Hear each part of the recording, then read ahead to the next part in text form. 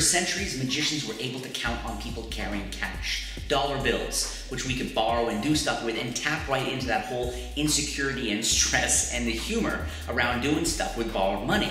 But now, of course, more than ever, people are carrying around loyalty cards, credit cards, department store cards. So it's great to be able to have a trick I can do at a moment's notice in a close-up show or a stand-up show that uses a borrowed item that involves money and that people really care about. The performer borrows a credit card, driver's license, or almost any other plastic card. The card is wrapped in an examined paper napkin, and a spectator is even invited to hold tightly to a corner of the wrapped card. Then a pencil, pen, toothpick, nail, or even a chopstick is pushed right through the credit card. A moment later, the card is unwrapped and returned to the owner.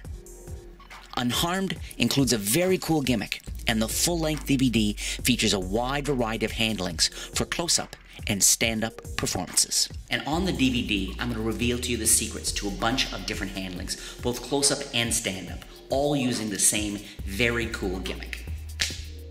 And for all of you who own a pen through anything gimmick, I'm going to show you a stand-up handling that's a true reputation maker.